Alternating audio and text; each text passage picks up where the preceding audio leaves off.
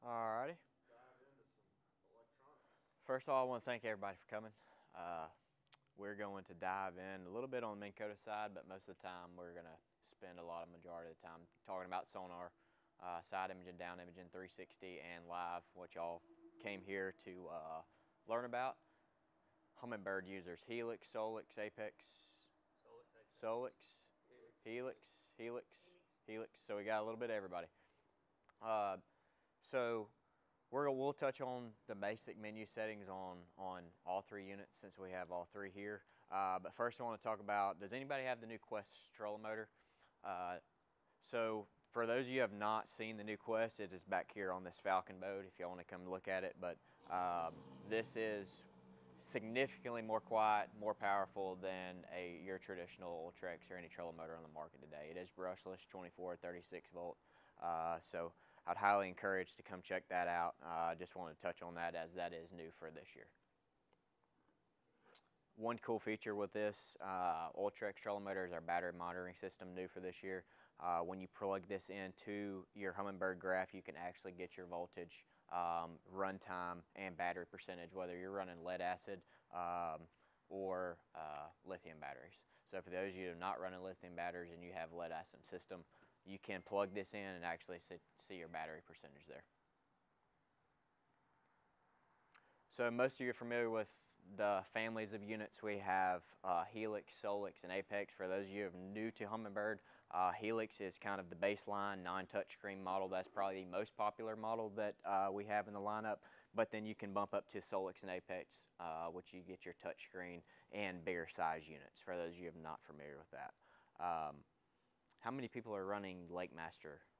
So this is probably the most important tool on your boat for two reasons. A, for navigational purposes, and for giving you the map to find potential areas of interest. It's going to show you your ledges, your humps, your points, everything that you're going to have potential to graph and have graphing success.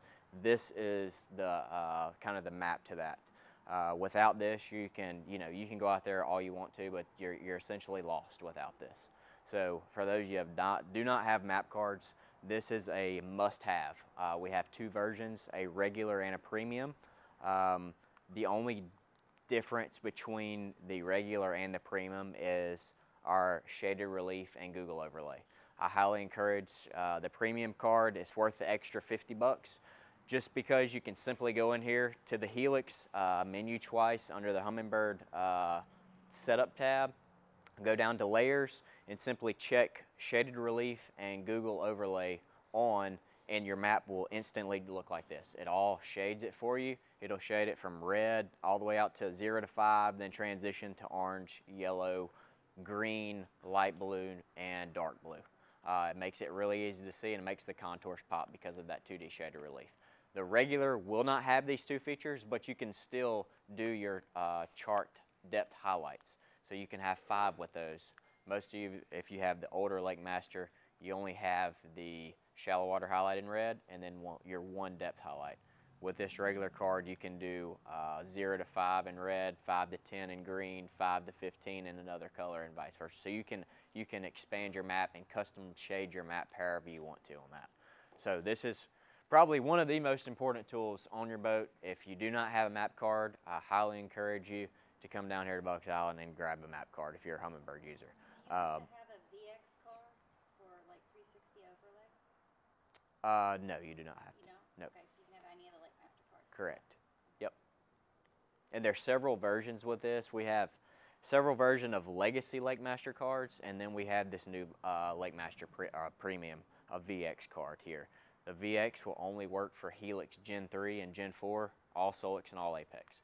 So if anybody out there has a Gen 1, Gen 2, or older Helix unit, you'll still need to run the older LakeMaster card there, which most of y'all are good. Y'all units are compatible with this new VX card there. Same thing with your LakeMaster. You're still going to have your shallow water highlight, your depth highlight there that you can adjust under Helix menu twice. You go to HB chart and you can do your depth highlights there and shallow water highlight, as well as your water level offset. So for anybody fishing Smith Lake or anywhere the lake draws down, You can go to water level offset, decrease that if the lake's down, increase it if the lake's up, and it automatically, you know, adjusts the contours for you there. With the Solix, all you have to do is either come up here to the top left bar and hit chart, or click the 3 lines on the keypad there, and you can scroll down to your water level offset and your chart highlights there. For your Solix and Apex, to get to your shaded relief and your Google overlay, there is just a there's 3 lines, like looks like a layering option there. Just click that and check them on. Very easy to get to with your Solix and Apex. Any questions about Lake Master? So a part of that Lake Master is our new One Boat Network app. With this, you can download this, create an account, and there is a yearly subscription that you can pay $24.99 to get all the whole United States Lake Master Premium card. So if you want to have access on your iPhone or iPad at nighttime, if you're a tournament angler looking for the lake, you know, the day before you fish, you can access this on your Apple or Android device here with this. When you buy a VX card, make sure there is a coupon code in the box on every Lake Master card box. Do not throw away the box, because you can use that coupon code to apply it to this app to get 12 months free subscription for the whole United States.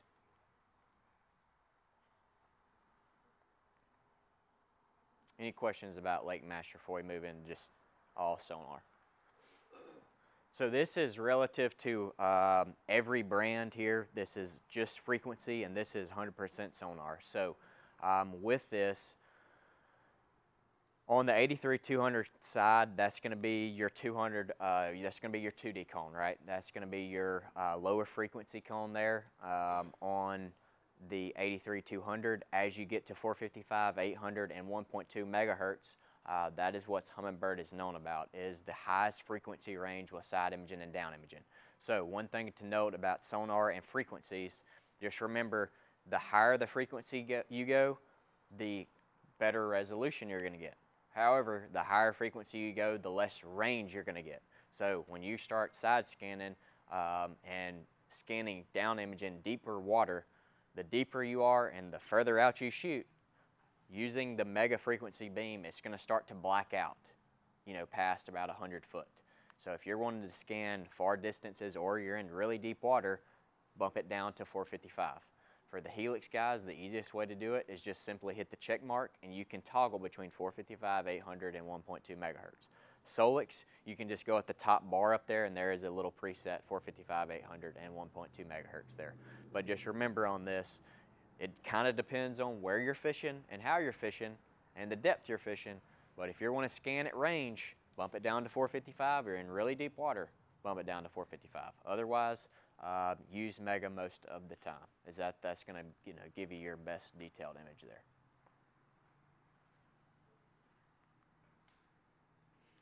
So this is another important tool that we get asked all the time. We get asked, you know, at all these shows, how do we get, you know, your picture to look like these that you're seeing here? And this is one of the most important tools that I teach here. Is in this particular example, this is on the Warrior River here. I idled this point. The fish were on the up current side, ideal. I graphed and I just idled straight down this navy dotted line one time, and I drew this middle picture here.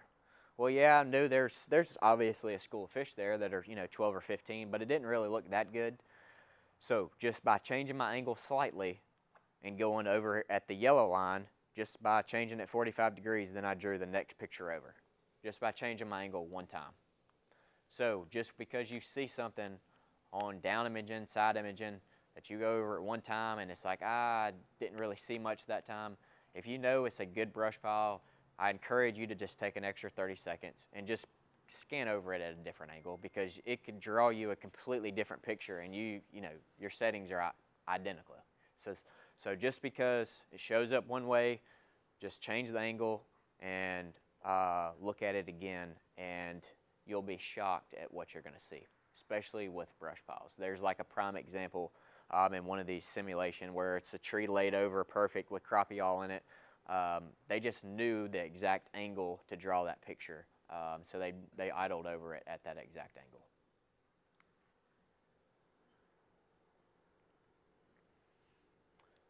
So side imaging is your boat position is in the middle there, and the black is the water column. So with this beam, it essentially goes straight down and out.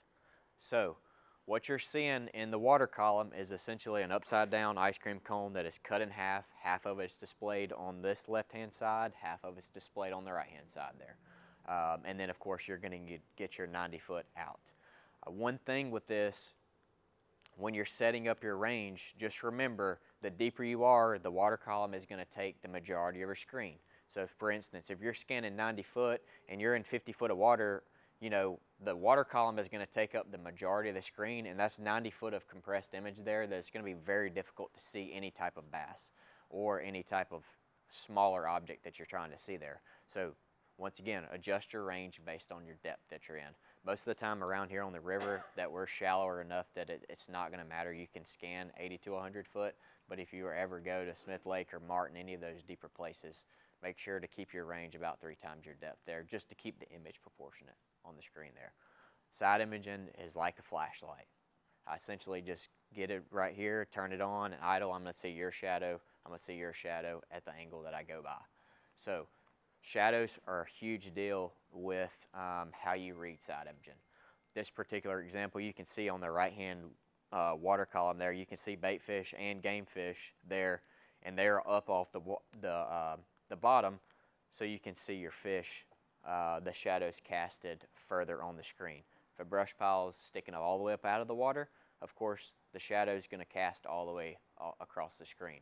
If the object is close, then the shadow is going to be right next to it. And this is standard for any brand that you use here. Most of the time, I always keep my side imaging in the mega frequency range just because I want it the most detail. But if you're scanning a flat and you want to scan 150, 200 foot, you can bump that down to 455 and get that range if you're not wanting any detail there. Settings wise, this is particular to Humminbird. Helix, you're going to go to your express menu. So in this particular example here, we have side imaging pulled up. We're just going to hit menu one time, and it's going to pull up your express menu. That's where you're going to adjust your sensitivity and contrast, color palette, and range. The 2 biggest things to adjust always are sensitivity and contrast. Sensitivity and contrast, there is no set number that I could tell you that it's going to be good everywhere. My unit's different than his, yours is different than his. We could have all the exact same Humminbird unit, and I may have different numbers than you all. So that is something that you're always going to have to play with. You can get in the ballpark. Every unit that I've ever been on, usually on Helix and Solix, I bump my side image in between 12 and like 16 on sensitivity and contrast. But depending on where you go, depending on the weather, depending on the sunlight, depending on how the water conditions are, make you adjust the number up or down a number, just depending on the different weather conditions there. So that is not a set number. I always try to go up more than 10 on sensitivity and contrast, but like I said, that is just something you're just going to have to play with a few numbers back and forth there. With your range, that depends on your depth. Your chart speed, I like to put mine on 5 and to just put my boat in gear. The faster you go, the image, of course, is going to get distorted a little bit. I like to just put my boat in gear, and it'll run around 3.1, 3.3 miles an hour with side imaging. Side imaging is made to go kind of in a straight line. When you turn, it's going to get the image distorted a little bit, so try to go off, by an object in as straight as possible there. Color palettes, of course, are just personal preference. I like the blue, but that's just me.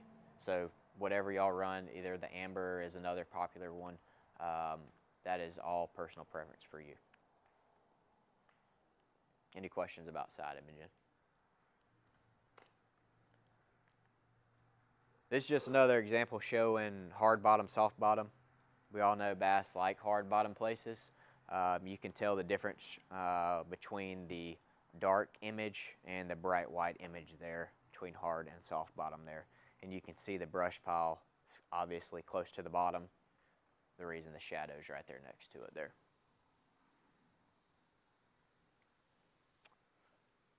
For those of you who want to see what bass look like, this is all schools of bass on the Tennessee River.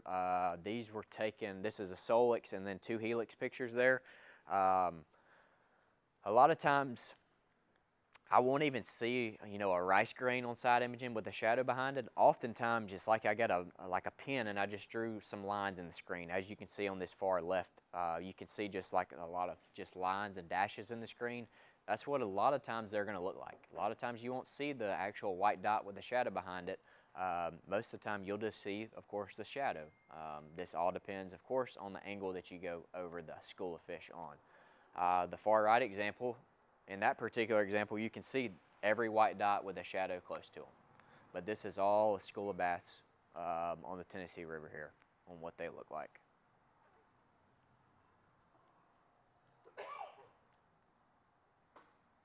Any questions about side imaging? So for our down imaging, this is the same thing that's showing straight down underneath the water column and side imaging there. This starts from the right and moves to the left, so your new data is going to be on the far right. So everything under that 0 is straight down underneath you. Everything else is past history.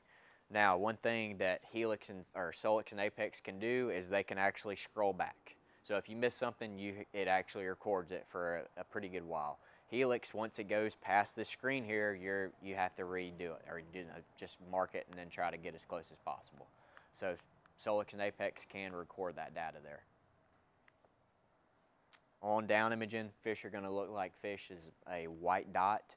A tree is just going to draw a tree. Biggest thing with trying to get a picture to look like this is the angle that you go over that tree. If you just miss it slightly, the image will get distorted a little bit. So same thing, sensitivity, contrast is identical to side imaging there, and setting that up and getting to the setup tab is the same way. When you put it on a full screen down imaging view there, when you hit menu once, it's going to pull up your express menu, and you're only going to adjust your sensitivity, contrast, and down range there. I like to keep my down range a consistent image. This is across whether you're running 2D down imaging or Mega Live. I like to keep my down range about 5 to 10 foot deeper than my depth there, just to keep the image proportionate and consistent. When you have it in auto, it's always jumping up, jumping down. I like to keep it at a down set range. So this particular example, we're in 42 foot, I would put it at about 50 foot there in auto. Chart speed's the same. Color palette, of course, is a personal preference there. Do you generally always stay in Mega on down imaging? So it just depends. So deeper water, I like to put it in 455. If I want to get a really good detail image on brush pile per se, then I'll keep it in Mega. But most of the time, I like to keep it in 455 just because the beam is a little bit broader and you can pick up a little bit more. It's a little bit less room for error there, so you can see more. But if you're wanting to see like a really good, clean, crisp image, or you say you want to see crappie in a brush pile or whatever, and make it look good, then keep it in Mega. But I would say 95% of the time, I run it in 455. Yep. The one good thing with this, there is a setting, especially for like right now with the rivers high and muddy. When you launch your boat, you're going to get so much particles in the water column, it'd be very difficult to actually graph efficiently on your down imaging. One setting is water column sensitivity. Helix, you have to go menu twice. Under the Sonar tab, it's like 6 from the bottom, or 6 from the top bar. You'll see water column sensitivity. When you set that to -1 or -2, it'll automatically clear up all that clutter, that microparticles, that turbulence in the water from the mud or silt in the water. Solix, you're on that main bar where your sensitivity and contrast are. So if you want to increase the sensitivity, so if you want to make it pop or make it really bright white and fish show up really bright white, you can increase that to 1 or 2 and it'll make it really pop. Otherwise, the only time I really use it is when the conditions are you can't see anything, it's all blown out, then I'll just decrease it to 1 or 2 and it'll make it a clear, pretty black screen there. This is what some fish look like. These are all bass and bait fish on that right hand side of what bass look like on down imaging.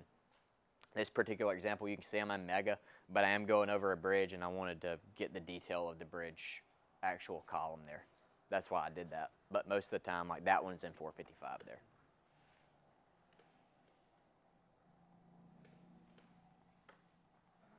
Any questions about down imaging? So the next type of sonar, this one has been around for years. This is kind of the basis for all sonar in general. This has been out for years and years and years, and this is essentially what started down imaging and side imaging, the sonar wave. It's 2D sonar. This is kind of slowly starting to filter out with the live sonar and all this other good technology. You know, 2D is not as irrelevant as it was, you know, 20 years ago, 10 years ago at least. But your fish are going to show up as more of an arch. Bait fish is going to look like a cloud there. And you have narrow and wide chirp. Same particular example if you want to go from 455 to Mega. Essentially here, narrow, going to be a more detailed beam. Wide is going to be a more broader. You can pick up more objects there with this.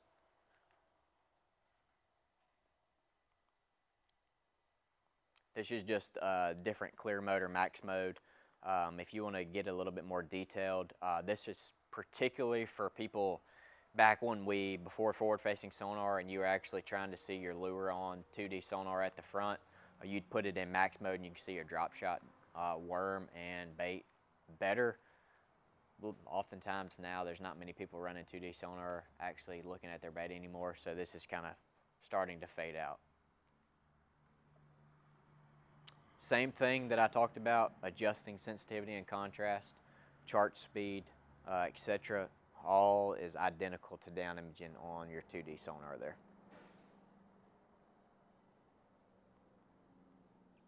How many people have Mega 360? So for those you don't, this is actually a tool that goes on the actual shaft of the trolling motor or on the mounts on your Fortrex or Ultrex. And it is essentially like a rotating side imaging display transducer. It rotates and sweeps every 180 degrees. And this is essentially gives you a good situational awareness around your boat at all times. So you could be fishing down a bank and fishing down this bank for 10 years and you just cast it at the bank and then all of a sudden you get a 360 and there was a stump out there you never knew that was, you know, remotely there. So it just gives you, you know, it makes you aware of your surroundings when you're fishing, wherever you are there. So like I said, rotates every 180 degrees. You'll see new data and old data there. And you read it the same as you do side imaging. I keep this one in Mega pretty much exclusively. And you're going to tell what objects are based on the shadows they cast, just like side imaging. This just essentially goes on your trolling motor. And this is what some bass look like on your Mega 360. This particular example, you know, you could see them over here to the left under bass. I usually don't draw the two circles on the right, but I did tonight because oftentimes you'll get caught up in seeing these over there to the left, but you'll miss the bigger ones over here to the right, but you never know they're there. And every time that thing sweeps, you'll see the fish move to the north corner, to the south corner. You're constantly seeing them move around your boat at all times there. With live sonar, you'd have to kind of keep up with them, and then maybe you catch one, and you know, they could be over here by the time you jump back up there. So this is a good tool that, okay, I just caught one there, I just put it in the live well, I go back up there, and now they're in the northwest corner over there.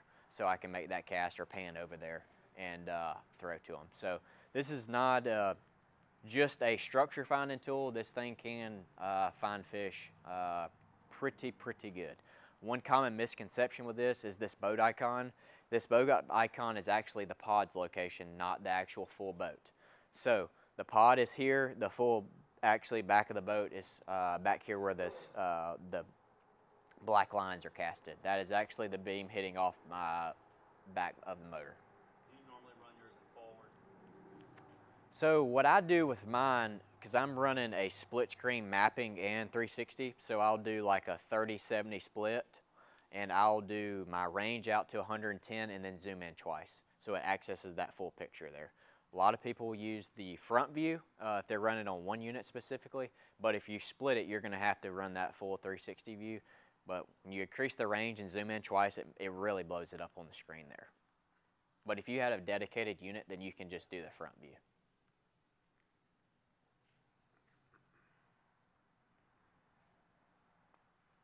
And this is what I was talking about with the front view on your display mode. You can change it from 360. So when you zoom in twice, like we're zoomed in 4 times, and see how it just bulked up the screen, and you're using the whole screen's potential. That is what I do with that. Sensitivity and contrast, I really like sensitivity around that 12 to 15, somewhere around there, and then contrast I leave around that 10 or 11. It's been good everywhere that I've ever been, but like I said, it changes depending on what unit you have. The 360 color palettes, I like one. I like the blue color palette, but like I said, that is personal preference there. The 360 speed, so 3 is kind of the magic number that we always use.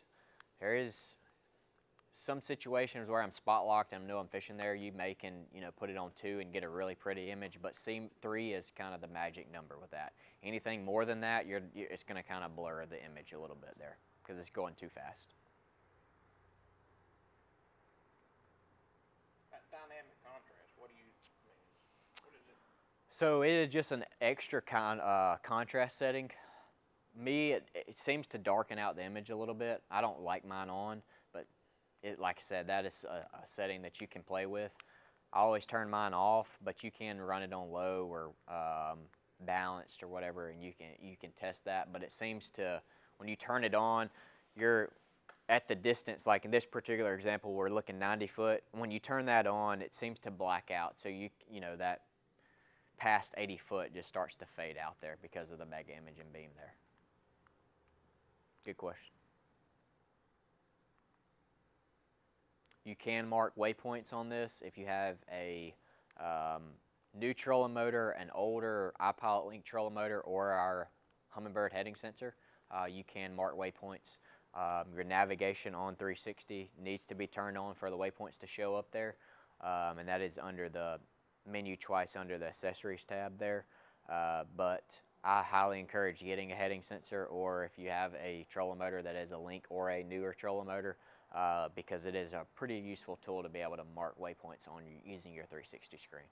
So you don't have to have a heading sensor to do it? You can just have a smart trolling motor? Yes, if you have a Link trolling motor or one of the new ones there. Yep, it'll use it internally. Yep. Otherwise, if you have the older iPilot Link, you'll need that Humminbird heading sensor.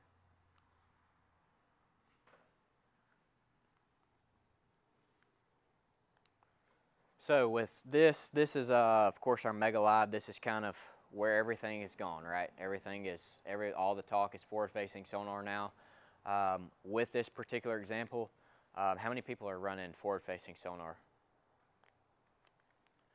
So this is the same beam as one of the competitor, 20 by 120 here. So what I'm talking about goes for one of them. It's kind of go hand in hand because the beams are the same here.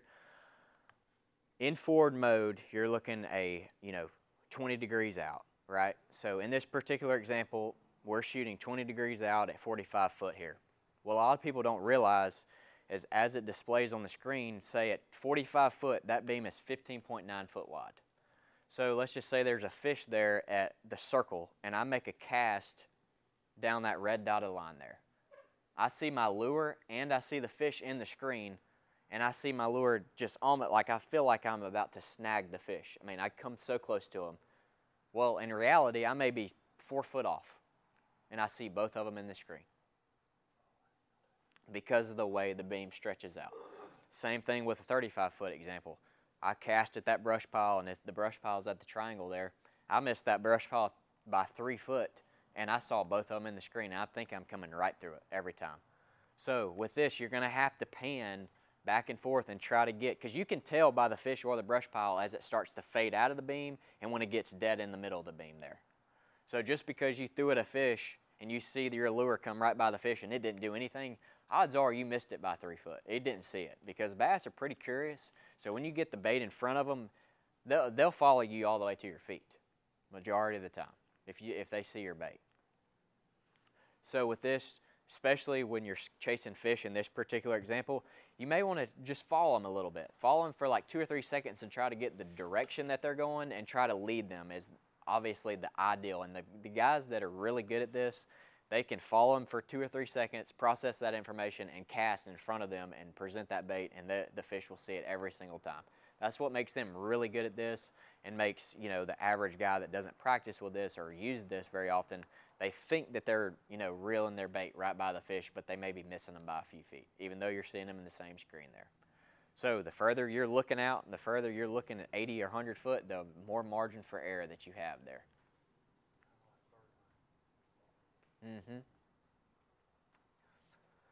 I like to run my Mega Live on 6 clicks up in 60 degrees. So what I mean by that is you start in a down mode, click it up 6 clicks in forward mode, so it kind of gives the strength of the beam out, because I want to see kind of out, because I'm a bass guy. I like to run mine on 80 to 100 foot. So I kind of want to know what's out there at distance. And then sensitivity and contrast is something you're going to have to play with. If you want to see your bait more, I like to run my contrast down and sensitivity up. The higher the contrast is, yeah, it gets it a clean, pretty screen there, but it's harder to see smaller baits. So I like to run my contrast down, sensitivity up. And you'll get maybe a little bit of fuzz in the screen, but you can see your bait as far as you can throw it. Downrange is another thing, just like down imaging. I like to keep it consistent. So if I'm in 20 foot, put it on 30 foot. You want to keep your live sonar consistent. That way you can start telling the size of the fish. Everything is going to be relative. If your sonar is jumping around and you're always jumping sonar, like you can see 1 second a pound bass look like a 6-pound bass, but if you keep that consistent range there, it's going to look tiny on the screen. So keep that range at a consistent level, and that is across all sonar brands, which everyone uses. That is not exclusive to the Mega Live. So down imaging, side imaging, Mega Live, try to keep everything consistent based on the depth that you're in.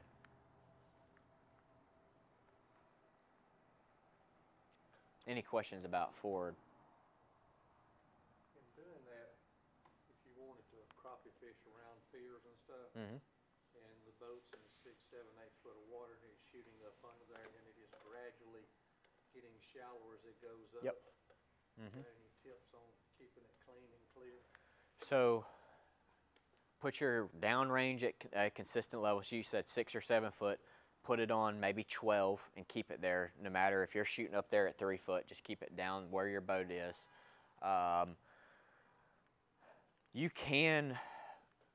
I played with the dynamic contrast a little bit, or the low balanced and high, and one of those I run mine on balanced a lot of the time, which is another setting that you can use. But if you want to specific to crappie fishing, and how far are you looking up under there? 40 foot. 15 to 25. Okay, so and you bump your range down, forward range. Don't run it on like 60 foot and it's just taken up. So bump that down to like 30 foot and really tone it down there, and then you'll be able to see a little bit more. Especially a lot of crappie guys, they don't really run, distance like our bass guys. Our bass guys will run 110 foot and not bat an eye, but the crappie guys like to tone it down and catch the fish within 25 foot of them realistically. Right. So do that. Just bump your forward range in, probably to 30 foot, and then your down range, keep it at one consistent level there.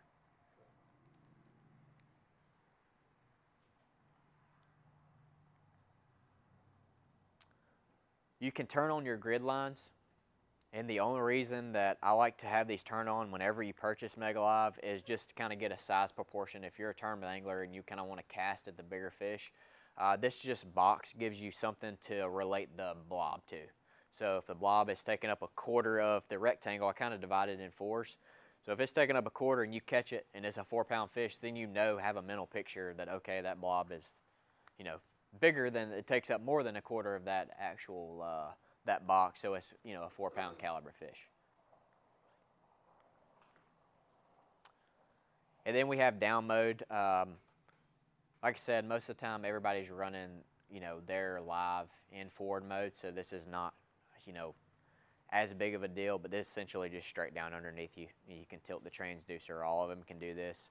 But this particular mode, landscape, is being more and more used across all Sonar brands. A lot of people are running 2 transducers just to run this mode and in forward mode. So essentially this just tilts the transducer up and you're getting 120 degrees kind of live there. This is really useful in shallow water.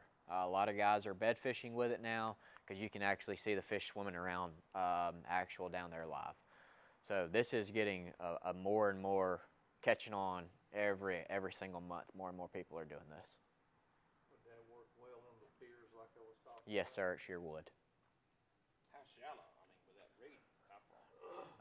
It really works well in like 5 foot or less. Yeah, that's what, I use mine a lot now because I fish five and less. Yeah, really well in 5 foot or All less. the way to the bank, that thing? Or Pretty full. Mhm. You can see like there'll be a log. I use this a lot, so you can see the logs and the tires and everything in the water. Mhm. So That's why we need live 360. well, that's why That's I was gonna say I want to mount one backwards so I can see behind me. Front and back. Yep, that's right. You know. That's right. Really good shallow water tool here. If you change that angle you're talking about on the forward from 60 down, would that help if you left it in the forward about it going shooting under the piers and the shallow stuff? You probably could bump it down to 440 because of the way you're bringing the range in. Because at distance you want to have that transducer tilted up because you're looking 100 foot. Slope. Yep. So whenever you're 30 foot or less, you can tilt that thing down to even 3 clicks because you're only looking from here to the wall over there realistically. So you can turn it down to 30 and just kind of go by, okay, I'm shooting my range 30 foot out. Let's just turn it to 3 clicks and try it. So that may be, that may help prevent the beam from shooting, kind of getting too much out of the water column or getting too much of the pier in your beam. Say if you was fishing and you had it set up forward right now, you had it dialed in perfect. You pull in back of a pocket and you want to go to landscape mode. You flip that thing up to landscape mode. Is your sensitivity and contrast going to change that much because of the? Probably will, because it's a different image. But all you have to do with ours is just, press the 2 tabs, press it up, and then you have to go in there to your menu once and then change it from forward to landscape on your display mode with this. One thing I didn't mention on MegaLive specifically is make sure everything is off auto, whether it be the degrees that you're tilting up and your display mode. So don't leave any of those in auto. Put it all in forward mode and then put it in whatever degree or how many clicks you have up. Put that off of auto on those. So when you go to landscape you have to change all that too? You have to change it, yep. So change it from forward to landscape as you tilt the transducer up. And that's just simply just clicking the menu once. And then with the Solix and Apex, you just go up to the top bar and you can quickly change it. Any questions about this?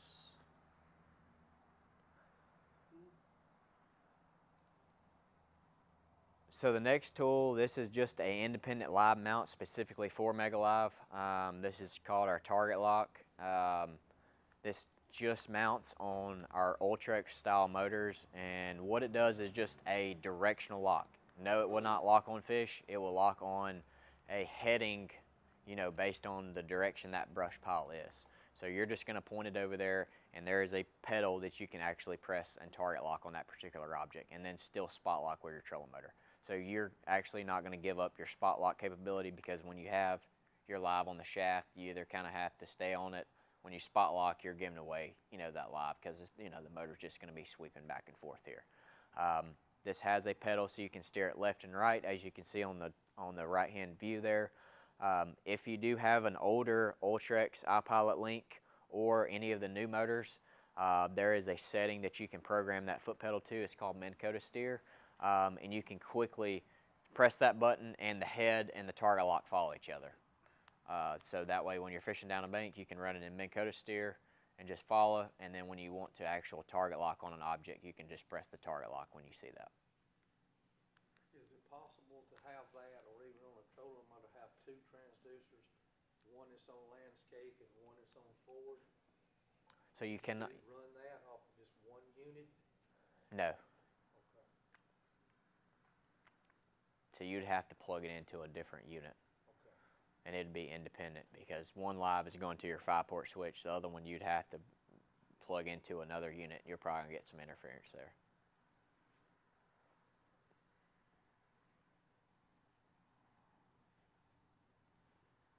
This is just some more information on Minn Kota steer and the One Boat Network button there. Any other questions? We'll leave it up to questions now.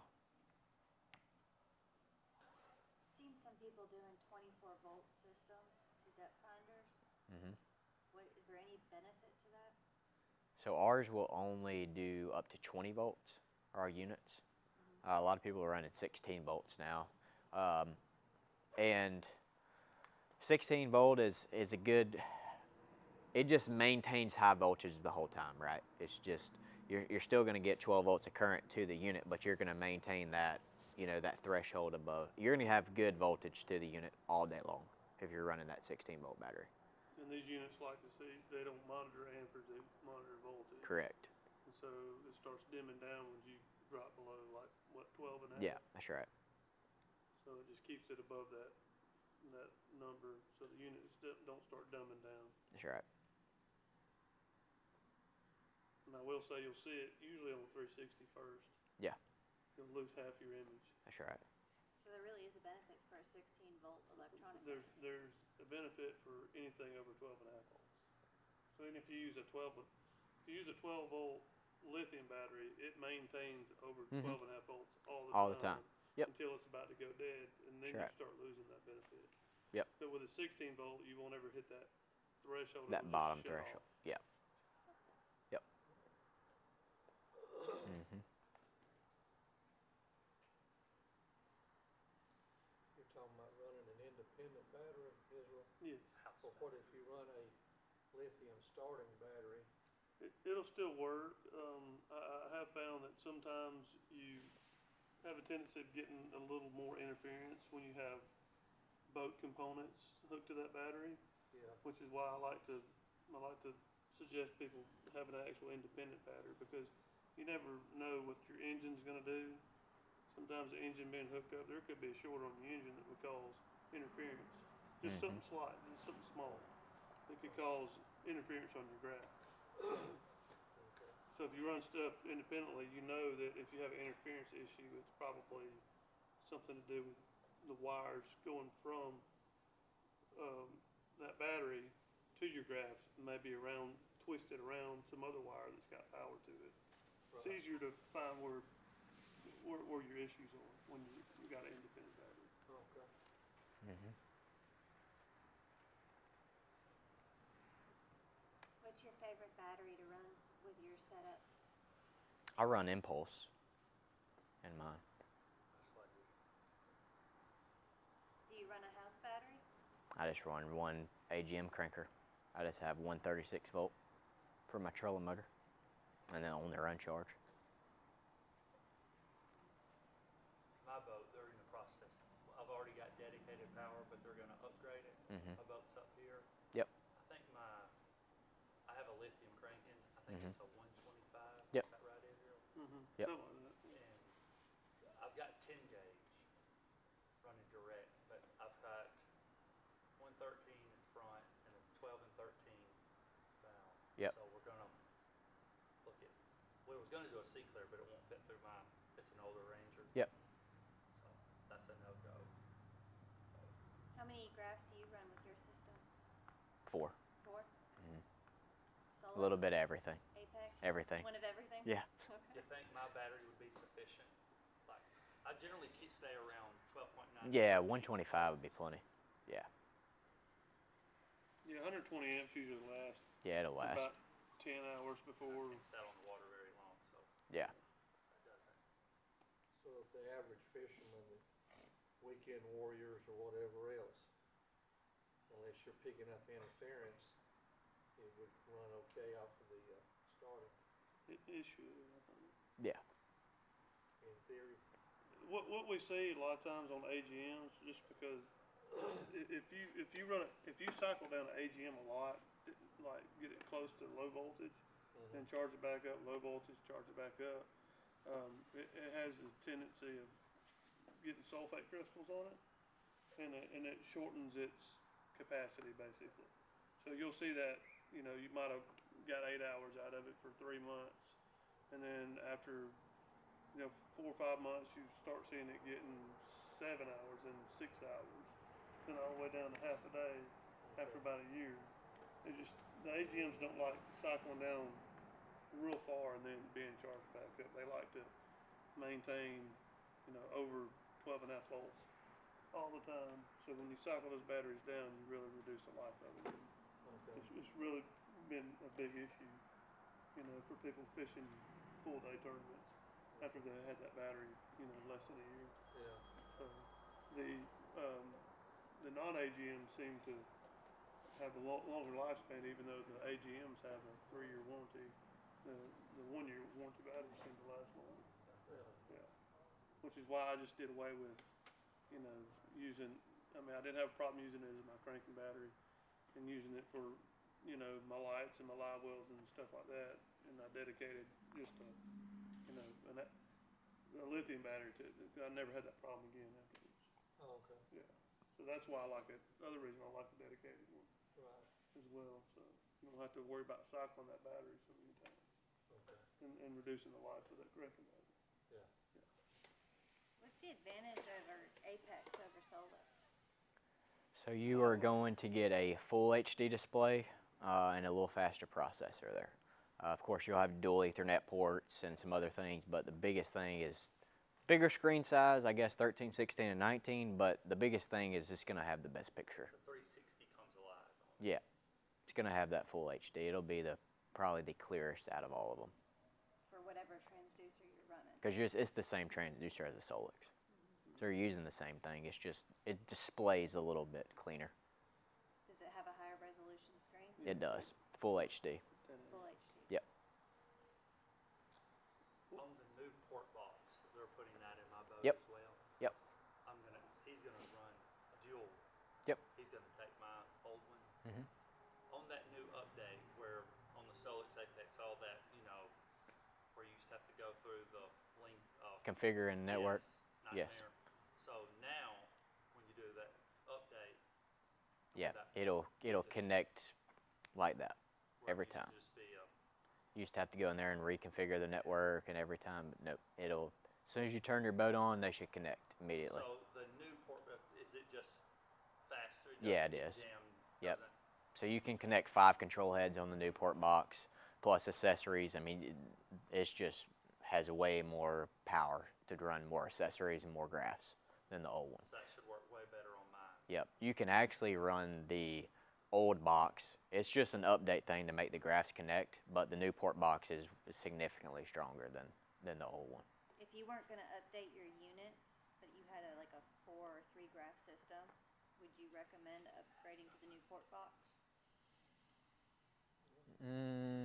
I would probably do that.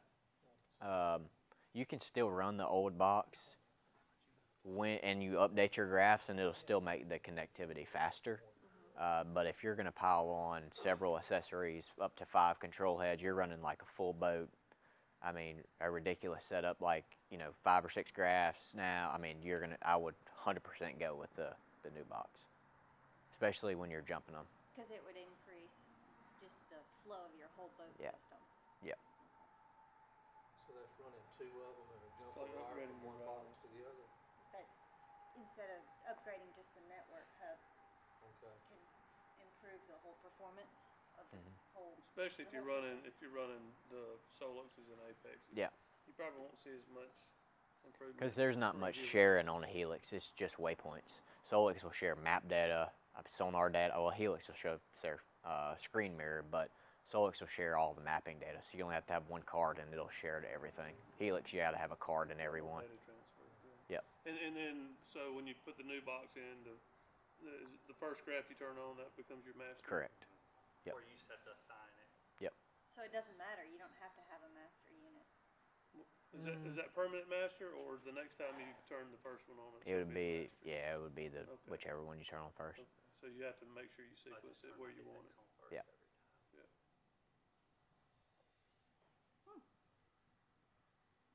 Very good. Learned something.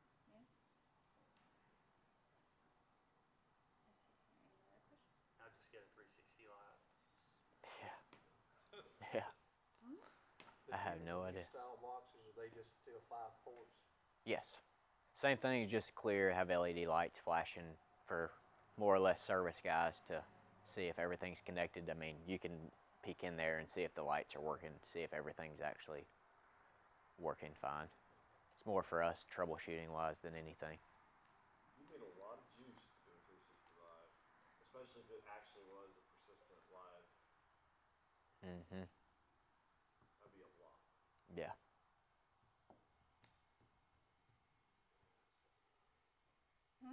Be nice though. Could be. It would. It would be. Alright. Anything with the new trolling motor?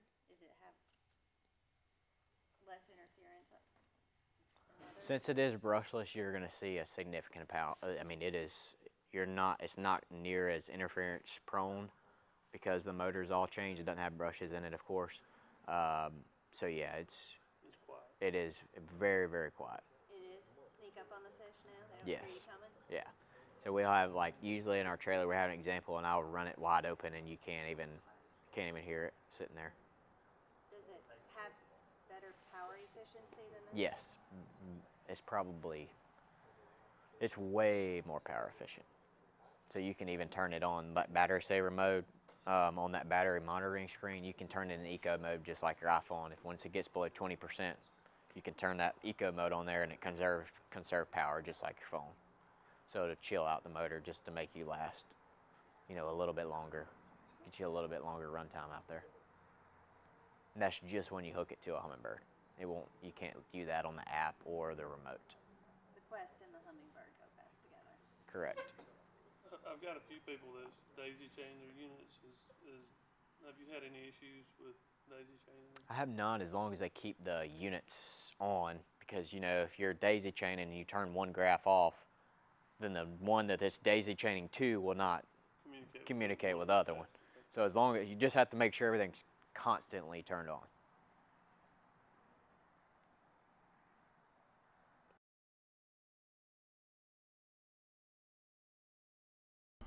All right, for those of you online, thanks for joining us. I'm going to sign off, and I imagine there's going to be a lot of one-on-one questions. But yeah, drop any questions in the comments, and we'll get you an answer as soon as we can. Hope y'all have a great evening.